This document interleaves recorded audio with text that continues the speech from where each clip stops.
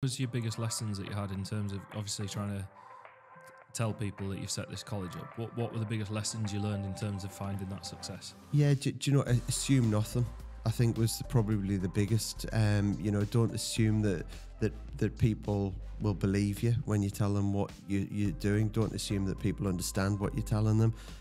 Just because you've said it, it doesn't mean that they've heard it or they've understood what you're trying to achieve.